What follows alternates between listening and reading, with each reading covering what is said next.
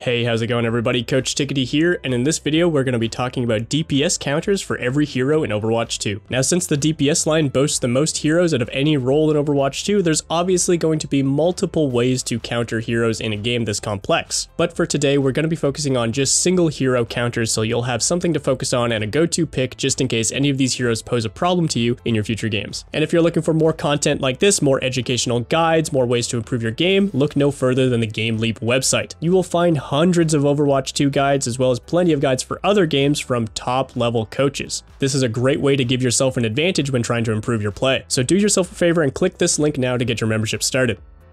Starting off in the tank line, to counter D.Va, you might want to try out Mei. D.Va's Matrix won't stop any of the damage from your primary fire, and its slowing effects can force D.Va to boost away to safety. When looking to use your wall, try to focus on D.Va's allies with less mobility. This will force D.Va to fly over the wall to try and help them. And speaking of, your wall is a great counter to D.Va's bomb, her ultimate, or you can just use Ice Block to save yourself if you're the only one caught in it. Next up, Doomfist, and you might want to try out Echo as a counter. Echo's mobility in her flight should allow her to easily escape any of Doomfist's cooldowns. All the spam damage from your primary fire and from your sticky bomb should allow you to poke out Doom from range, maybe preventing him from setting up his engage in the first place, and look for those opportunities to catch Doom below half HP and finish him off with a good focusing beam. Since he's less tanky than other tanks on the roster, this should make for an easy kill. Next up, Junker Queen, and fitting with the lore, you can try out Junkrat as a counter. All of Junkrat's damage can help force Junker Queen out of the front line, preventing a lot of her value, but if she ever does get too close, you've got your mines to disrupt her engages. You can also try setting up defensive traps against the Junker Queen. She might just run right into it in the front line, and it can even interrupt her movement when she's trying to use her ultimate. When trying to counter Orisa, maybe give Tracer a try. Tracer's mobility makes it easy to harass Orisa at mid ranges, dancing around her cooldowns and primary fire. This type of playstyle is great for forcing Orisa to play defensively and maybe even push her out of positions. Or you can use her mobility to just get around Orisa entirely and focus on other members. She won't be able to keep up with no mobility of her own. When looking at Ramatra, you can think of Pharah as a potential counter. Ramatra gains speed while he's using Nemesis form, or worse, his ultimate Annihilation, but he can't run up, so Pharah should have no problem keeping him at range. Use this range to apply consistent pressure to him during a team fight. You can even fly directly over him to get around his shield if you need to, but if you're looking to get aggressive and maybe all in with a barrage play, make sure you can hit a flank and get behind him so he's not able to block all of your damage from the front. Next we've got Reinhardt and Bastion as a counter. Just the sheer amount of damage that Bastion puts out is often way too much for Reinhardt's shield to handle, despite how tanky it is. Bastion's also one of the tankier DPS in the game, since he's got extra HP and armor as well as damage reduction whenever he uses sentry form. This should keep you safe in the front line, allowing you to apply all that pressure to Rein. And since many teams like to group up behind a Rein shield, you can use that to your advantage when using your ultimate trying to hit multiple targets. If an enemy Roadhog is proving too much to handle, you might want to try out Soldier 76. Try to poke out Roadhog from range and keep a safe distance away from his chain hook. This can force him out of position or at the very least make him take a breather. But if he ever does get too close, you've got Sprint ready to go to get yourself somewhere safe. And as long as you're staying safe from his chain hook, there's really no counterplay that Roadhog is available to deny your tack visor. He can't stop any damage going through to his teammates and should lead to a strong play. For countering Sigma, I'll recommend Cassidy. Your damage is great for poking, but it won't likely find a kill against Sigma, but it can be good for breaking his shield, making him redeploy it or give up space. If you find a reason to get aggressive on an enemy Sigma, maybe after he's used his kinetic grasp or after you break his shield, you can look to burst him down with your Fan the Hammer and Magnetic Grenade for easy damage. And don't forget that when Sigma's using his Gravitic Flux, he can't use his shield or his kinetic grasp either. This means your Deadeye can be a fantastic counter to this ultimate. Being up in the air with your ultimate going could allow you to kill Sigma himself since he won't be able to use those defensive cooldowns, or might just give you new sightlines to his allies in the backline. And on top of all of that, you also got damage reduction with your ultimate, so it should be harder to focus you down as well. This is a great counterplay for you to look for. Alright, next up we've got Winston and Reaper to counter. Pretty straightforward here. Reaper's shotguns will thrive against Winston's gigantic head hitbox, and the mobility from your teleport can allow you to aggressively apply pressure to Winston's team, especially if Winston uses his jump defensively.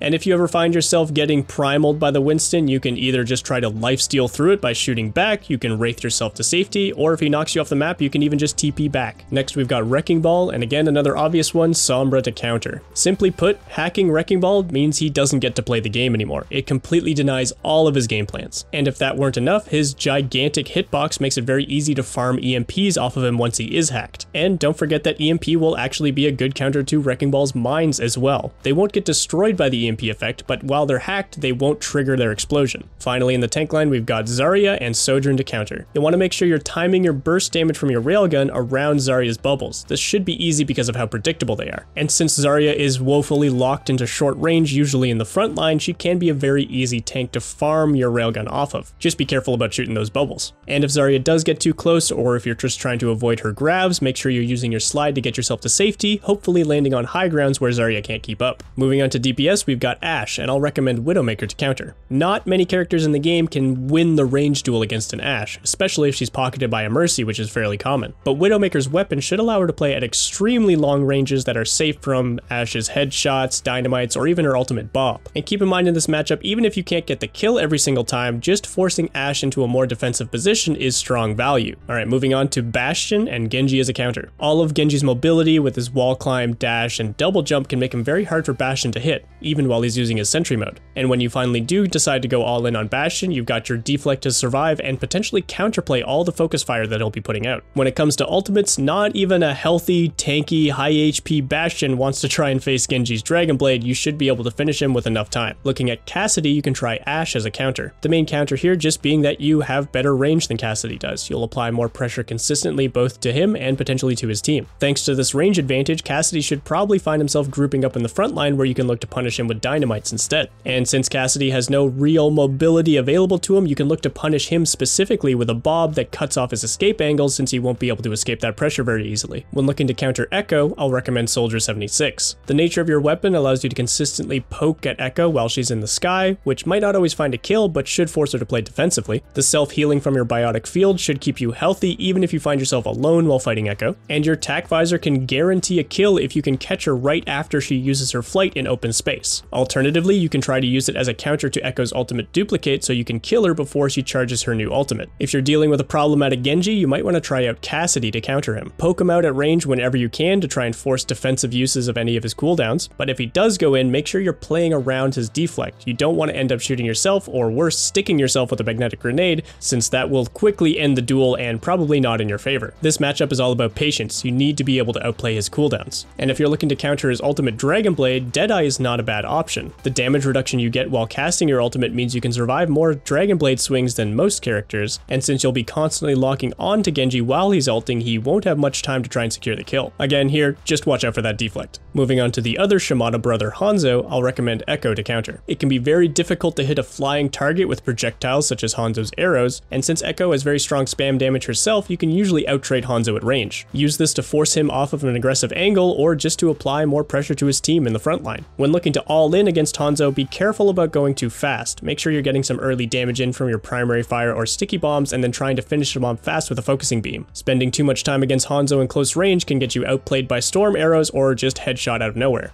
When looking to counter Junkrat, I'll recommend Pharah. Pretty straightforward here, the fact that you can stay airborne consistently makes you very safe from Junkrat's damage. Some Junkrat players might try to meet you in the air, so when this happens, make sure you're able to stay near walls and use Concussive Blast to get yourself away from them. Other than that, just make sure you're looking to hit high priority targets from midair, and when Junkrat uses his Riptire, you should have no problem avoiding it and might even find an angle to kill Junk himself while he's casting it. Next up is Mei and Bastion to counter. Mei needs a lot of pressure in the front line from her primary fire and her walls to find most of her success. Just the sheer amount of damage that Bastion puts out can help deny all of this. And again, since Bastion is a relatively tanky DPS member, he can survive poke damage from icicles and even some rush attempts, especially while using his sentry form. And while Blizzard is a very threatening ultimate to every character in the game, Bastion can give himself a little bit of a boost with his grenade to try and escape the radius. When trying to deal with Pharah, you'll of course want a hit scan, but I'll recommend Ashe specifically here. Since Pharahs will usually like to find themselves flying around with a Mercy pocket, Ashe's burst damage and potential two-shot kills on either Pharah or Mercy are usually the best for countering her. You've also got Coach Gun to keep yourself safe if Pharah gets too close or if she tries to boop you off the map, and Bob is a great ultimate to apply pressure to someone like Pharah, opening up new aggressive sightlines that they might not be able to avoid. Next up is Reaper and Hanzo to counter. You've got a heavy range advantage here, so you should make sure you're keeping Reaper at an arm's length whenever possible. To make this easier on yourself, you can use Sonic Arrow to scout out where Reaper might be hiding or trying to flank or setting up a TP play. And speaking of his teleport, you should try to line up a headshot as Hanzo to punish him for going for this very predictable animation. You've got a very short window to hit this, but if you get your timing down, it's a guaranteed kill. But if Reaper's posing a problem and closing the distance too readily, try to stay near walls to give yourself some height advantage and save your storm arrows to give yourself some close range burst damage to try and outplay him. And don't forget, it's not much, but you do do have a little bit of mobility in your mid-air lunge, which can help you get outside of the radius of his ultimate or just away from his shotguns in general. To counter Sojourn, if she can be countered, I'll recommend you try out Echo. Time your aggressive flight patterns as Echo around the availability of Sojourn's railgun. Now that it takes a little bit longer to charge, this should be more easy to read. If you manage to hit a good amount of your sticky bombs on Sojourn, she'll likely be forced to slide defensively. This is good for denying space to her and maybe even limiting her playmaking potential as the fight goes on. The worst part of this matchup for Echo is definitely Sojourn's ultimate, Overclock, which basically turns her into the best hit scan character in the game. Make sure you've got defensive options available whenever she's got her ultimate up. Next up, Soldier 76, and to counter him, one of the only characters that can keep up with his sprint, Tracer. Use flank routes and strong positioning to get into close range and try to catch him off guard after he starts shooting at a different target, and even better after he's already used Helix rockets. With his biggest burst damage out of the way, you can use your blinks to throw off his aim in the duel. Make sure you got as many as possible before you go all in. If you need to counter an enemy Sombra, Torbjorn is an easy choice. Torbjorn himself is very safe versus Sombra's hacks thanks to his armor and overload. He should even be able to survive EMP attempts. And setting up a defensive turret angle is the best counter in the game to Sombra's trying to hack your team.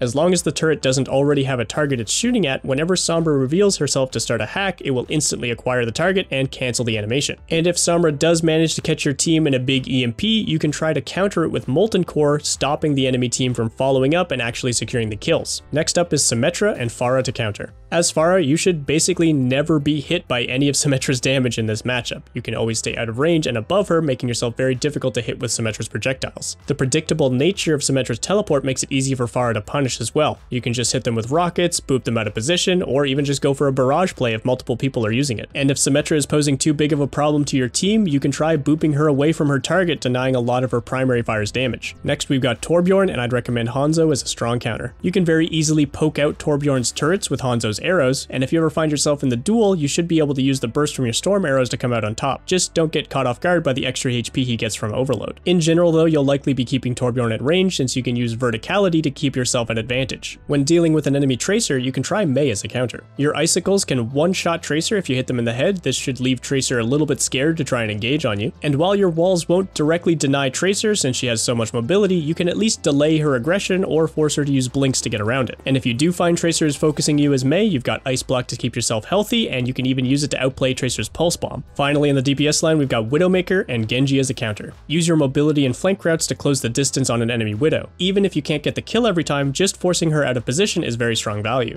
If you can catch her without her grapple available though, this will usually lead to a kill. And of course, if you can't close the distance, you can try and deflect a headshot right back at her to kill her at range. Alright, let's talk about supports, starting with Ana and Widowmaker as a counter. Since Ana will usually try to abuse her range and play in very safe positions, Widowmaker's range can put a lot of pressure on an unsuspecting Ana. And if you can catch her off guard while she's scoped in, it makes for a pretty easy headshot. And since you're playing at such extreme ranges, you're not usually worried about Ana's cooldowns. You shouldn't be able to get hit by her nade, and unless you're standing perfectly still, she probably won't be landing sleep darts on you. Next up, Baptiste and Sojourn to counter. Sojourn's mobility and small hitbox can make it very hard for Bap to shoot back with his hitscan weapon. But since Bap does offer so much healing to his team, you'll want to focus heavily on railguns that will secure kills, not just apply damage. Make sure you're focusing on the same targets as your teammates to make sure you can get through all that healing. And since many players will group up around Baptiste's immortality field or behind his ultimate amplification matrix, it makes for very strong disruptor shot value to either push them out of the way and not benefit from those cooldowns, or just apply a lot of damage to them. Next up is Brigitte and Junkrat to counter. Brig usually needs to be in the front line or near it to find most of her value, whereas Junkrat's damage and all of his disruption can force her out of the front line. In addition to that, Brigitte doesn't offer that much healing if she's not consistently brawling through a team fight, so she won't be able to keep up with your damage output. And while Rally is a nice defensive ultimate, it really won't do much against a well-timed Riptire. Just make sure Brig's not blocking it with her shield if you're trying to kill her directly. Next up is Kiriko, who is another very difficult character to counter, but I think Ashe might be your best bet here. You can of course out-damage her at range as long as you're not getting consistently hit in the head by her kunai, and if she is trying to play more like an assassin getting on top of you, you've got Coach Gun to keep her at range. The AoE and burst damage that you apply from headshots and from your dynamite procs can be very difficult for a Kiriko to out-heal, and might force her to burn her Suzu early. And when you notice Kiriko looking for an aggressive ultimate in her Kitsune rush, you can try to use Bob as a counter. Use it to knock up their frontliners to slow their movement and to deny a lot of their aggression since they'll have to deal with Bob before they keep moving forward. Next up is Lucio, and I'll recommend Sombra to counter. If you find yourself dealing with one of those pesky red Reddit wall-riding Lucios always fragging in your backline, a simple hack will knock him off the wall and lead to easy follow-up. But if you're playing against a more passive or team-oriented Lucio who are focusing on a rush composition, you should probably focus on hacking frontline members to deny their rush potential. Since enemies will need to group up to benefit from Lucio's auras, EMP can be a great punish for this type of playstyle, or it can be used to counter Lucio's sound barrier entirely. Moving on to Mercy and Soldier 76 to counter. You won't always find the kill in this matchup, but consistent pressure is very important to make sure that Mercy has to think defensively. Make sure Mercy isn't able to self-heal too much by applying consistent shots from your hit scan weapon. Mercies will tend to play more aggressively when they're using their ultimate Valkyrie, and you can punish this with a well-timed tack visor to burn them through all of their self-healing no problem. Next up is Moira and Torbjorn to counter. Torb won't really be threatened by Moira's damage output, and neither will his turret. You shouldn't always focus on trying to kill Moira in this matchup, but instead focus on applying consistent pressure to her entire team throughout a teamfight. This will force Moira into a bit of a heal bot playstyle. And if you force your enemies to group up to benefit from Moira's close range AoE healing, then Molten Core is a great punish to this playstyle even during Coalescence. Again, you might not always kill her, but you'll deny important space to her and her team and stop them from benefiting from Moira's kit. And finally, Zenyatta and Tracer to counter. Another somewhat obvious one here, Zenyatta's lack of mobility and squishiness and very easy to hit hitbox makes for basically target practice to focus down.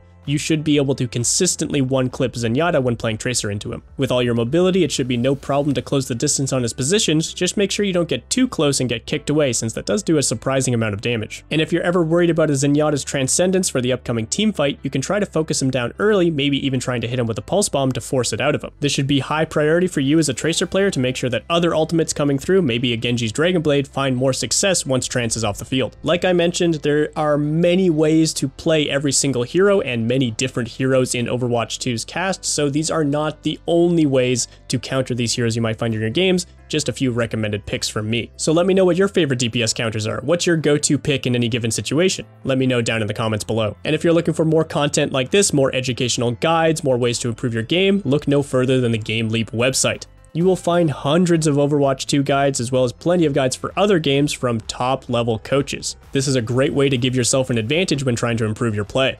So do yourself a favor and click this link now to get your membership started.